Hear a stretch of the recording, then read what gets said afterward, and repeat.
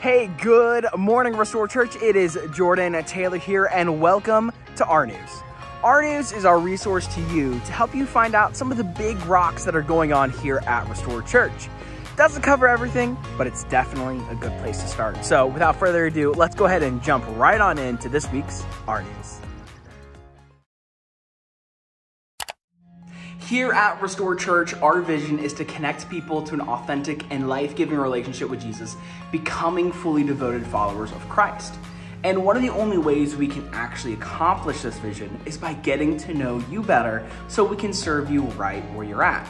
And that's why we have what we call a welcome lunch that happens on the first Sunday of every month. That means our next welcome lunch is coming up on June 2nd at 12:30, following our 11 o'clock service.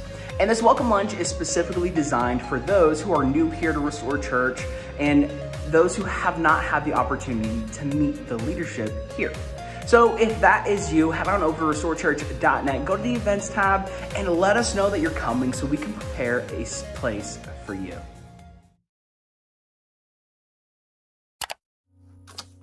Can I show you something? You don't have a choice. So why don't you just say, show me, yes, I'd love to see it. Okay, let me show you something.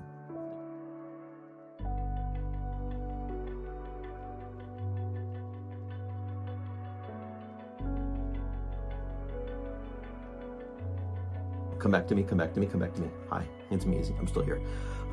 Those photographs were taken by teens who attend this church. Are you serious right now? Like, that's incredible.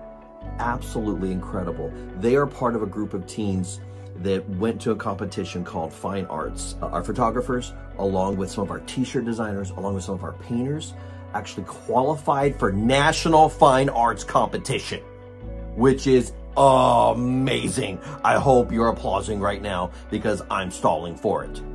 June 2nd, we are gonna have a celebration fundraiser. You're gonna get a chance to purchase some prints. You're gonna get a chance to purchase some thank you cards that are made from the paintings. You're gonna get a chance to order some of the t-shirts that some of these kids have designed.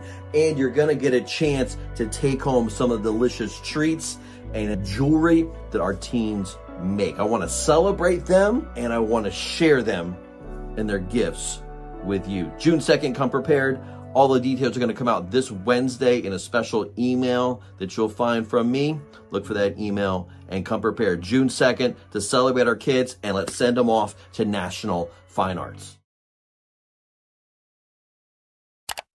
Our creative team did such an incredible job with the decorations for Mother's Day that we decided to leave some of it up for the spring season. And speaking of Mother's Day, that's the perfect segue to talk about Father's Day. This year, Father's Day is going to be on June 16th, and we've been throwing around a couple of ideas of what we want to do for Father's Day, and we settled on this. Since fathers love to eat food and spend time with their family, we are going to be hosting a Father's Day picnic on June 16th from 12:30 to 2 p.m. The church is going to be providing hot dogs and hamburgers as well as beverages, but we do ask for all of those coming, bring your favorite picnic side dish or dessert to share with the rest of the church family. And if you're bringing something, head on over to restorechurch.net under the events tab to let us know what you're bringing so we can ensure that there is a good variety of things to enjoy. Additionally, I recommend bringing lawn chairs, blankets, and lawn games so we can have the best picnic experience available. Again, head on over to restorechurch.net underneath the events tab for more details, and I'll see you this year for Father's Day.